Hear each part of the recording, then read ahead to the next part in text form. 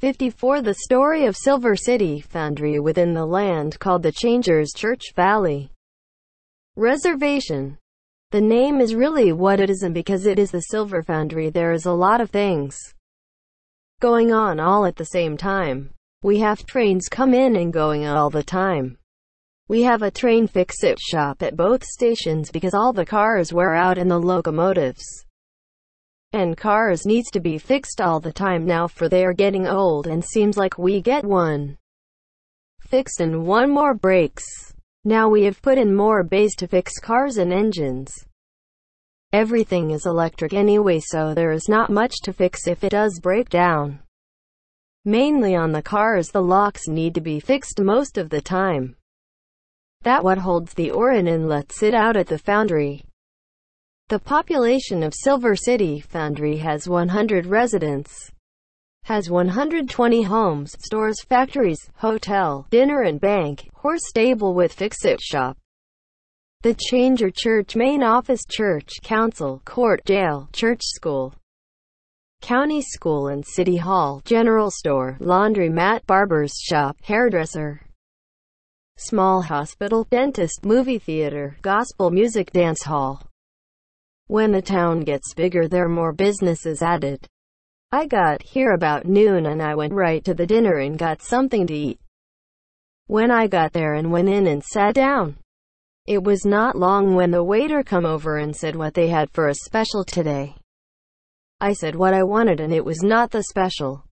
It was not long when they brought my meal and I sat and ate while everyone was coming in. Going. When I got done, I went right to the church and to my office.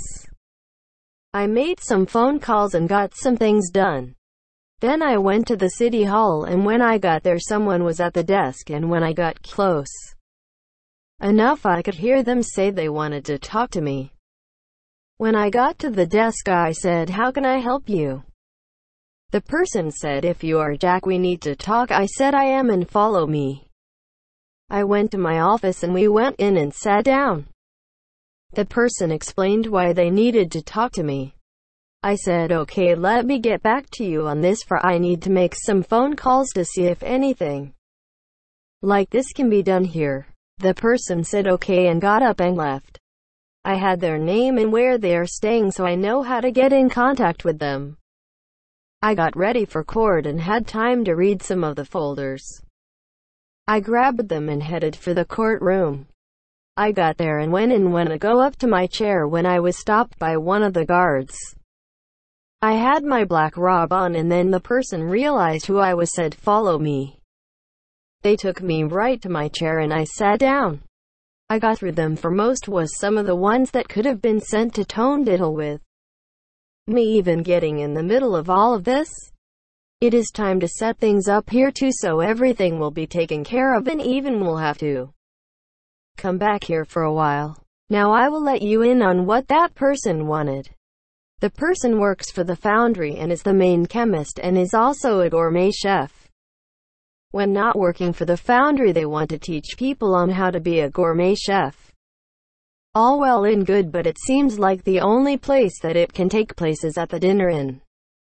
There is just not enough space for an extra chef and others to be in the kitchen at the same time. For this to work, we would have to build a new dinner, and then the person can have a class and also run the dinner and serve the food that they were also teaching on how to prepare and serve. To build a new dinner would take up to 8 months and lots of people to get there to build the dinner. We have so many other buildings to be built in other cities that we only have 6 building crews, and they are all on other jobs building new buildings and fixing others while they are there. I guess the only way it can work out is when the next town gets the dinner finished, we will have the chef go there and teach classes and run the new dinner. The person still will have to work at the foundry for the 4 hours every day and then 4 hours at the new dinner to teach classes. It would be only about half hour to the next town, so the person can go there and then head back and get some rest and then do it all over again. We will see how this will work out over time. Now it is time to go and say goodbye, and I will see you in the next town.